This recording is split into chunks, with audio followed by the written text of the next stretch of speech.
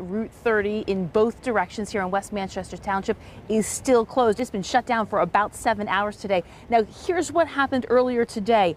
Take a look at this video shot from AirView 8. The driver of this red Jeep tells us it was about 8:30 this morning. He was stopped at the light. He says he was at a full stop for about 30 seconds when he heard tires squealing. He looked in his rearview mirror and saw the white car that's now in the middle of the intersection coming up from behind. Both vehicles got pushed forward. In all, police tell us 13 vehicles were involved, including a van that was carrying 4 school children.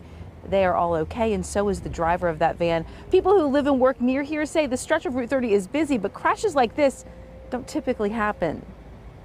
No, not here. No, this was pretty big.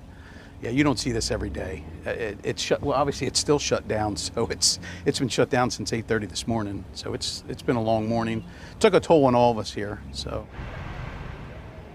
Yeah, this accident has taken a toll on a lot of people. Accident reconstruction officers have been here doing measurements and taking pictures all day. They were initially hoping to reopen the roadway between 3 and 4 o'clock this afternoon, but just a few moments ago they told us that it will be more like 5 o'clock until this roadway reopens. You can see a number of tow trucks and wreckers here in position preparing to remove these 13 vehicles from the scene.